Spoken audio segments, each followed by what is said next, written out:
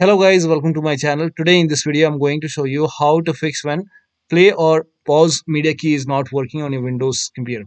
So when you press play or pause on the keyboard, if the buttons are not responding, then please follow the steps shown in this video.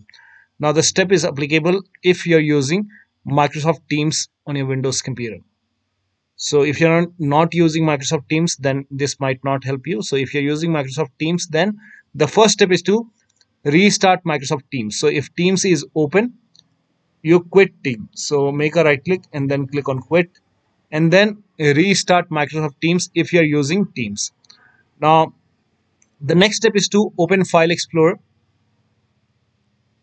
then go to this PC, open C drive. Now open users folder.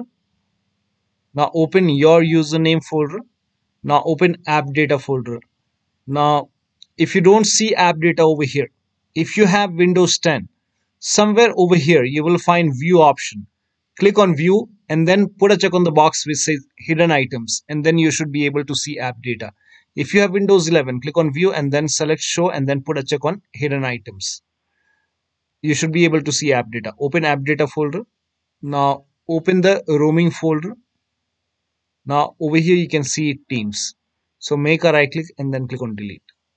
Now once you delete, restart your computer.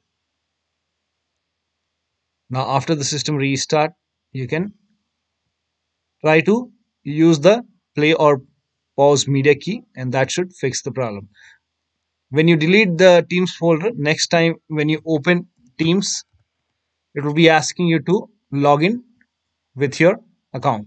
So you can enter your email and password to log in if you want to use Teams. So this is how you can fix it. So that'll be all. Thank you so much for your time, and please like this video and subscribe to my channel.